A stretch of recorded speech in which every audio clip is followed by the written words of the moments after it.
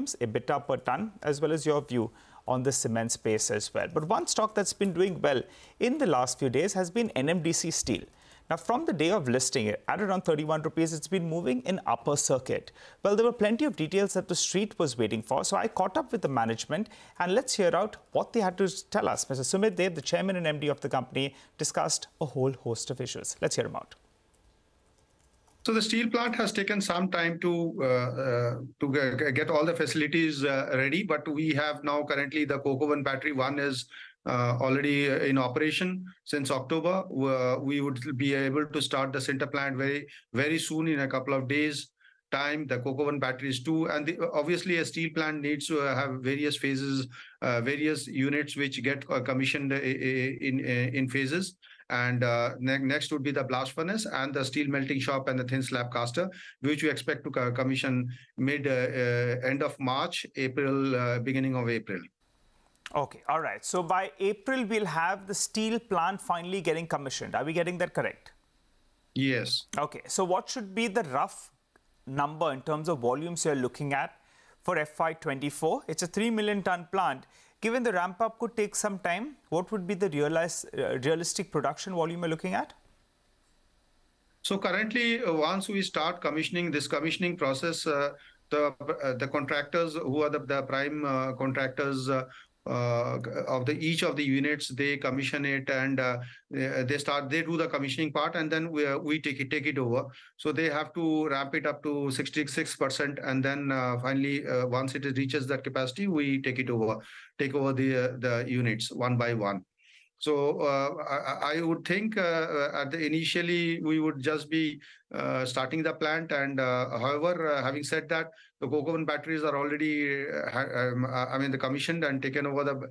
We have taken over the coke oven battery 1, and then is the center plant. So I don't think I can give you a number at this stage with regard to production, but definitely a million ton, million and a half. So would be a million ton would be the correct picture. So at least a million tons is what you could do in FY24. Yes. And you said that it needs to ramp up to around 66%. When does that happen? Quarter 2, quarter 3? So that it takes almost a year's time to any steel plant to stabilize and run properly. It takes a year, almost year and a half. Okay, all right. Let's focus then on the capex. How much have you already spent on this particular unit? Point number 1. Point number 2, how much more do you need to spend? And point number 3, give us the updated debt number. So currently, we have almost done 21,000 crores is what we have spent, and balance we would be spending around further around 2,500-3,000 crores, which would include the raw material for the commissioning of the steel plant. And the debt is around 5,000 crores is what we would ideally be looking at over a period of time. Just to get that debt number correct, sir, I understand that the current debt is close to around 2,800 crores approximately.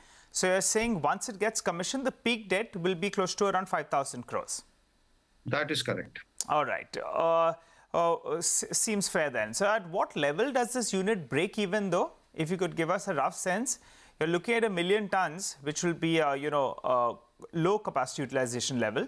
But in FY25, I'm guessing that it ramps up. So at what utilization levels can it break even?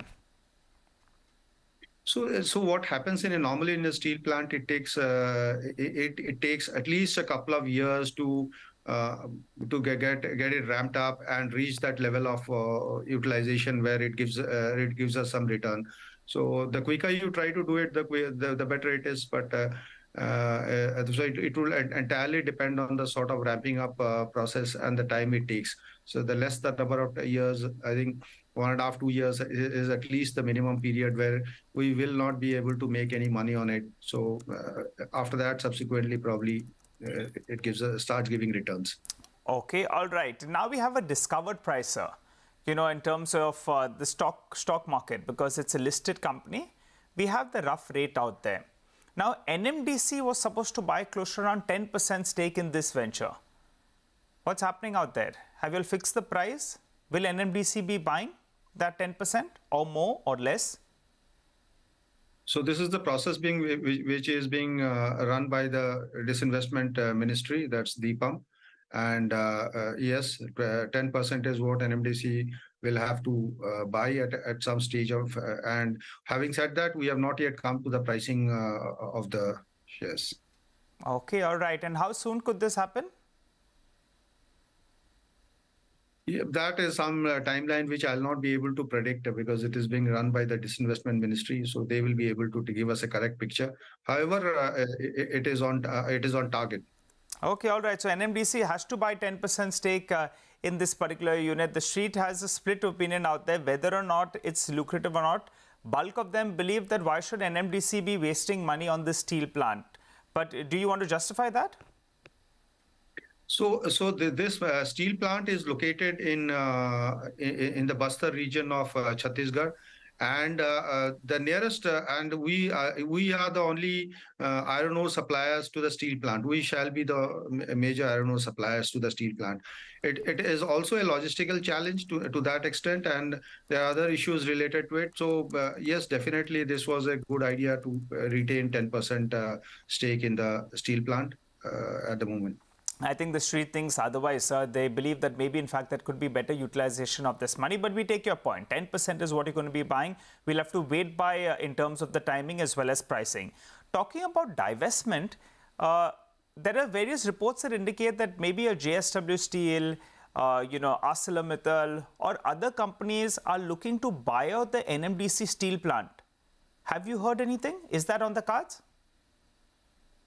So there would be various players who would be interested. If you look at this whole, the steel plant per se, and the disinvestment process which is going on. So currently NMDC, being a mining company, is not really, doesn't have the focus, nor does it have the capabilities to run the steel plant, run a steel plant. So a joint venture partner or whomsoever comes in will be better equipped as steel manufacturer. That's correct, Mr. Deb. But have they already approached all? Have they made an offer? Because for a 3 million ton plant to pay 24,000 crores is going to be a tall ask.